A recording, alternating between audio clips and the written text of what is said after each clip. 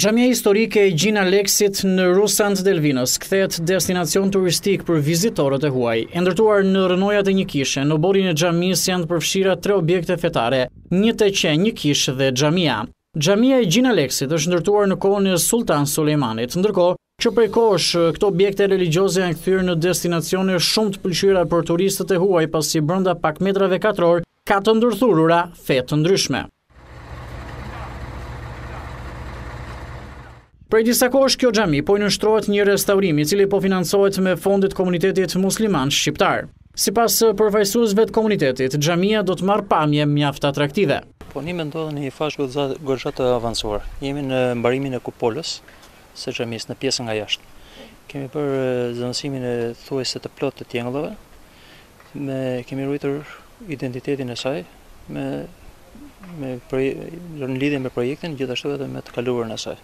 Konstatimet kanë qenë të çuditshme, me fjalë sidomos pjesa e kupolës, nga ku ka ardhur edhe lagështira, ka ardhur i gjithë problemi i xhamisë, ka ardhur në degradim thuajse të shumë të rëndë. Megjithse ngjan çuditshëm nga emri që është vendosur kësaj xhamie, siç është Gjin Aleksit, por harmonia fetare në këtë zonë ka qenë shumë e mirë. Madje sipas studiosëve venecian, komuniteti i kësaj zone ka pranuar me dëshirë kthimin e fesë nga krishtërimi në muslimanizëm. Në lidhje me këtë, flet edhe njohësi i objekteve muzeale aurontare.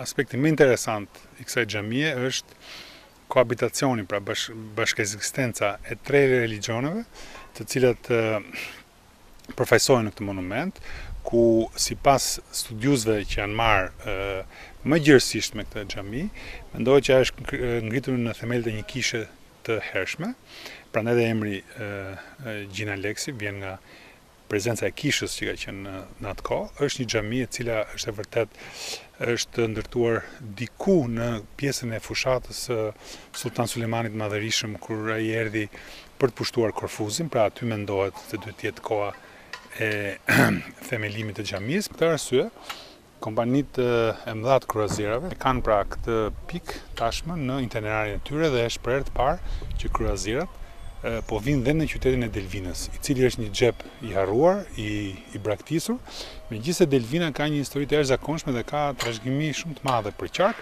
Janë të shumë të turistët, të cilët kanë lexuar në broshura për vende të cilla, siç është edhe xhamia e Gjin Aleksit në Rusan të Delvinës, ndërsa kurreshtia është e madhe për të parë objekte të tilla muzeale. Zona e Delvinës njihet shumë edhe për ndërthurjet komuniteteve të ndryshme fetare, siç janë muslimanët ortodoksit, por në të kaluarën në këtë zonë ka jetuar edhe një komunitet hebre.